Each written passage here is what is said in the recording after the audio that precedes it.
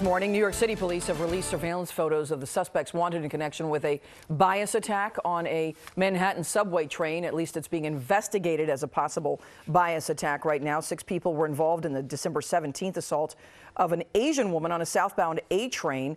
It's alleged that the victim was confronted because she was not wearing a mask. The dispute escalated into an attack in which the 32-year-old woman suffered bruising after she was punched in the face. The NYPD's Hate Crimes Task Force is investigating. Also new this morning,